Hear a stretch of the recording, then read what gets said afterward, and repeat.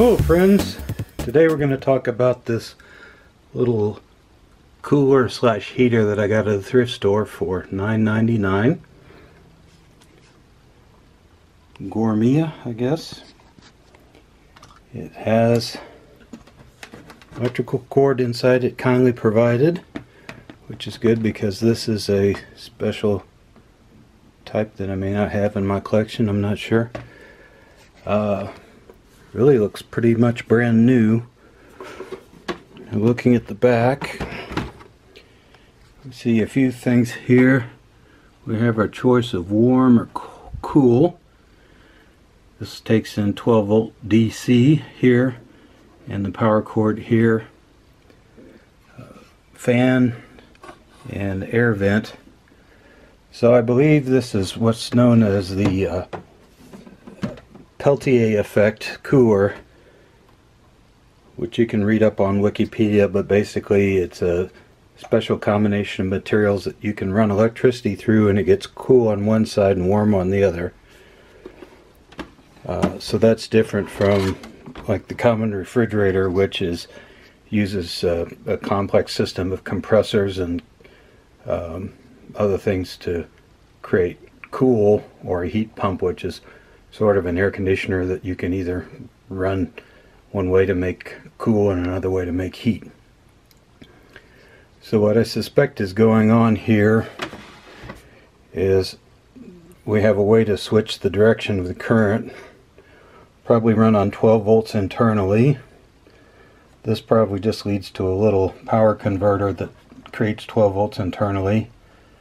This is probably intended for some sort of, portable use like boating or camping, and that fits in with 12 volts here.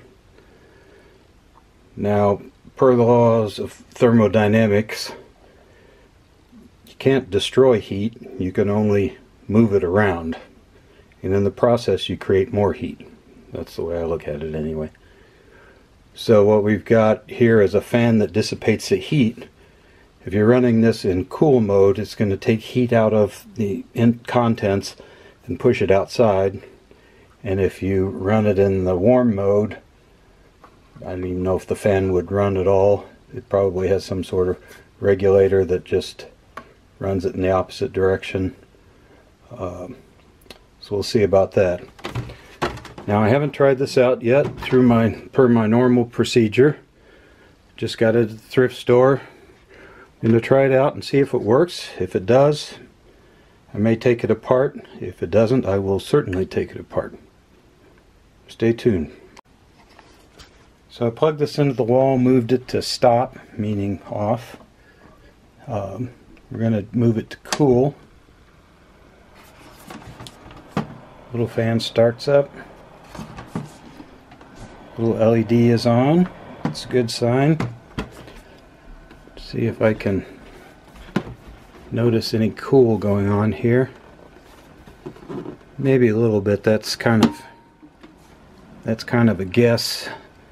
I might be kind of imagining it, just because sometimes a smooth surface like this can feel cool by soaking up the heat in your hand. So we'll close that up and come back to it after it goes for a while. Let this run for just a few minutes, maybe not enough to get cold yet, but I'm ready to do my very first experiment with it, even so, which is, I believe this is designed to hold at least 2 bottles or cans of beer. Okay, bottles don't fit. Not if I put it in sideways. Obviously that's not the plan, but it might work if you were really desperate. We'll check on this again. It's going to have to sit for a while longer. Here's the data tag on the back. Gourmet model 6MF600BL, made in China in 4 of 19. 30 to 40 watts of cooling, depending on whether you're doing AC or DC. I've let this run for about 25 minutes. I went and looked for a thermometer. Didn't find one that would work, but we're just going to do the field test. Yep, that's definitely cooler. So I would say this is working. Now, although you couldn't put a beer bottle in this. You can fit a beer can, or at least a Coke can, in. It's interesting that it's got extra space at the top, but it looks like maybe at least 2 and possibly 4 Coke cans could go in there. So let that cook for a while and see how long it takes the Coke to get cold. Well, here's something I noticed. This is an intake fan here, and this is an exhaust here, at least in the cold mode. It's noticeably warmer here, room temperature here. This may be kind of just an extra vent hole. There doesn't seem to be a lot of air moving through that, but now that I say that, I can see the heat sink on the heating / cooling element there. Let's see if the can's doing anything. Yep, that's getting a little chilly. The heat is concentrated at the back, which makes sense. Here's screws which probably attach to the heating / cooling element. The rest of this, I bet, is just passive insulation and container space. So at this point my pop's been in there for about 2 hours. Let's see, nice and cold. I think that'll work.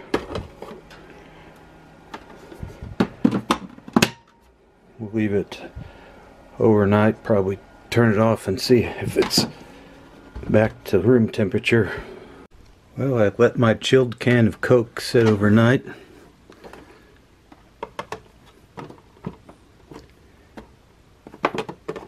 And kind of as I suspected, this didn't keep it cold while turned off, just from the insulation capability, which you can see looks kind of minimal.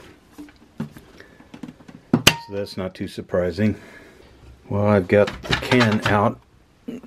I'm going to test the warm setting.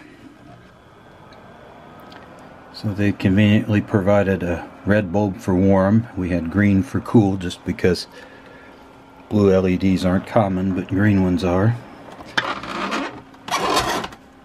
We've got air blowing out the back with this fan.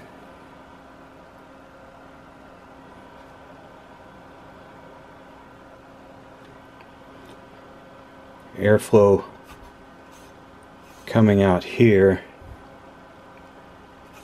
but not on the bottom. So the airflow is coming out on the side more than the bottom. In fact, I'm going to check that again on the cool setting. Also seems to be in the same direction, so it appears that the fan operation doesn't change with the cool or warm setting. I thought it might reverse or something. So now we've been running on heat mode for an hour and a half. I see that this is kind of cycling on and off, so I assume it's reached its kind of maximum intended temperature. Slightly warm on the outside and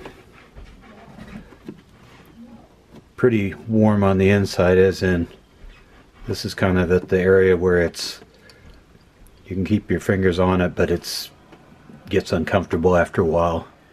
So we'll call this a success. This was a good find for $9.99. I can sure use it to keep some pop cold down here in the basement. Well, although this seems almost too good to take apart, I'm going to do that. A lot of times I do that with the idea of it's okay to destroy it and make use of the salvage parts. In this case, I'm going to try to be careful and not destroy it. We'll see if I'm successful at that. But if I'm not, then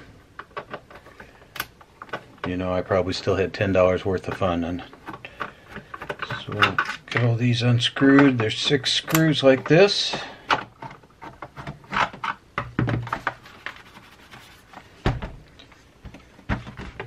Okay, we've got all 6 screws out. Let's lift the back off, hopefully. And that should be a fairly simple process if we're lucky. Okay. So